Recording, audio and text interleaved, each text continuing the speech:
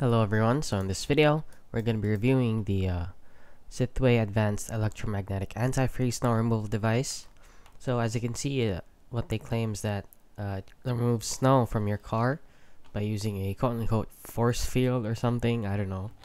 So as you can see here, you just basically put it in your car and you have to never worry about snow blocking your view again. So that is too good to be true, since how does it remove the snow from the windshield of your car in the first place?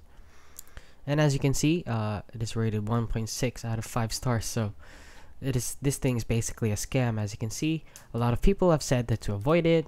So these are pants. So this is a scam. It's crap, not no use whatsoever. And please do not buy this product. It is a total scam.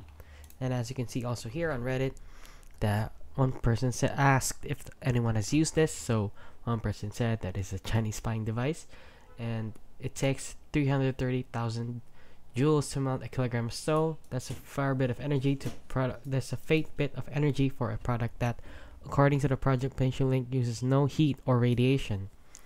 So 1% to just buy a snow brush. That thing is useless. So please do not buy this product. What it claims is basically impossible. What is this, from the future or something?